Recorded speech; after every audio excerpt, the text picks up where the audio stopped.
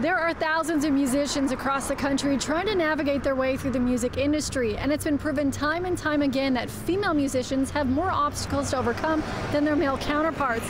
And that's why over 2 decades ago, the Honey Jam program was created. You have to create your own opportunities. You have to forge your own path. Ebony Rowe has been creating opportunities for female artists in Canada for 25 years.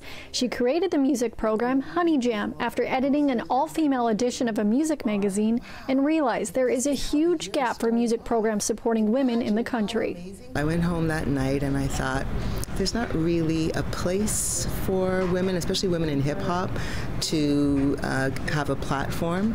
And I said, well, let me do it for a year and see how it goes. And here we are. Over 2 decades later, and she has helped mentor and give hundreds of female artists across the country a place to hone their craft, meet mentors, and become mentors themselves. Alumni include Grammy Award winner Nelly Furtado, multiple Juno Award-winning artist Jully Black, who was part of Honey Jam when it first started back in 1995.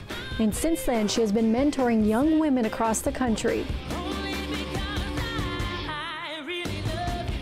I'm grateful because you, as a black artist, often you're thinking about what's next.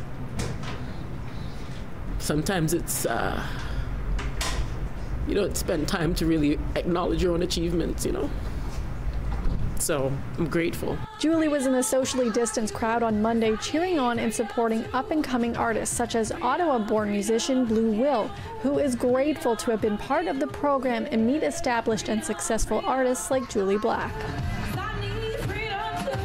There's not enough programs like this, and there's also just not enough support for female artists. We just get the back burner of everything, you know what I mean? So programs like this allows you to see like not only artists, female artists, but also producers that you could potentially work with. It gives you the opportunity to network within the female community as well, and you feel safer and you feel like you're being listened to. Each year, female musicians across the country audition to be part of the program, but every artist has said, it's more than a program, it's family. Once you're a part of Honey Jam, it's a forever thing. So, you know, you could have done Honey Jam 25 years ago, but if I see it pop up online that you're now performing at the Grammys, we're going to post that that's happening. Anything that's happening in your career, we're there to still support and promote you decades down. To celebrate 25 years of Honey Jam, on October 1st, they will be live streaming a show from the Elmo Combo in Toronto celebrating the women in music.